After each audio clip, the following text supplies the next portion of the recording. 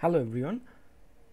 আমরা যখন মাইক্রোসফট ওয়ার্ডে কাজ করার সময় অনেক ডকুমেন্ট থাকে। হঠাৎ যদি প্রয়োজন হয় যে ডকুমেন্টটি আছে আমার, সেই ডকুমেন্টটি দিয়ে একটি ওয়েব পেজ তৈরি করতে হবে, তাহলে যারা HTML পারে বা প্রোগ্রামিং পারে বা ওয়েব ডেভেলপমেন্ট পারে তাদের আমরা হেল্প নিব।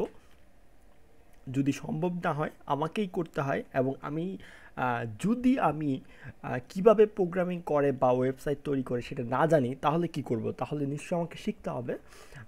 অনেক টিউটোরিয়াল দেখতে হবে, অনেক সময় লাগবে শেখার জন্য। কিন্তু আমি যদি একদমই না পারি, তারপরও 1 মিনিটের মধ্যেই একটি ওয়ার্ডের ডকুমেন্ট থেকে খুব সহজে আমি একটি ওয়েব পেজ তৈরি করতে পারবো।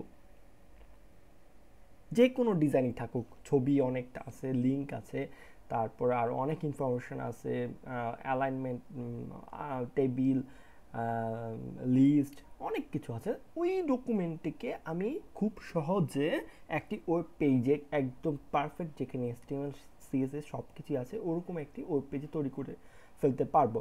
এখন কথা হচ্ছে কিভাবে কিভাবে আসুন দেখি আমরা একটি ওয়ার্ডের ডকুমেন্ট যেটা আছে সেটাকে ওয়েব পেজে তৈরি করি।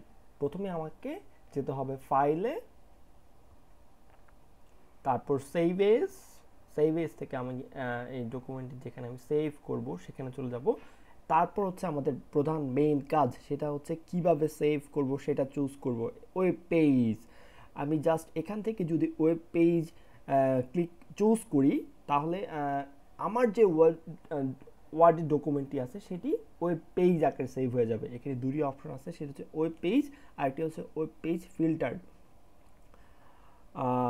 ওয়েব পেজ যদি আমি সিলেক্ট করি, তাহলে এখানে এক্সট্রা অনেক কোড থাকবে, যেটা হচ্ছে মাইক্রোসফট ওয়ার্ড তার নিজের জন্য ব্যবহার করে। আর ফিল্টার যদি ইউজ করি আমি, শুধুমাত্র HTML CSS এর কোডগুলো থাকবে, যেটা আমাদের জন্য আরও ভালো। তাহলে আমরা চুজ করবো হচ্ছে HTML পেজ ফিল্টার। তারপর এখানে আমি সেভ করব। সেভ, ওকে। একটি ইনস্ট্রাকশন দিচ্ছে যে সে কিছু কোড রিমুভ করে দিবে, হ্যাঁ আমরা সেটা চাই, ইয়েস। ওকে, তাহলে এটি আমাদের একটি HTML পেজ। এখন এটির সোর্স কোড যদি আমি দেখতে চাই, তাহলে যেখানে সেভ করেছি সেখানে চলে যাব।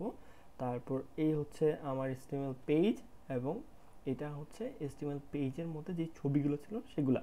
আমি যদি HTML পেজটি ওপেন করি, এটার কোড দেখতে চাই,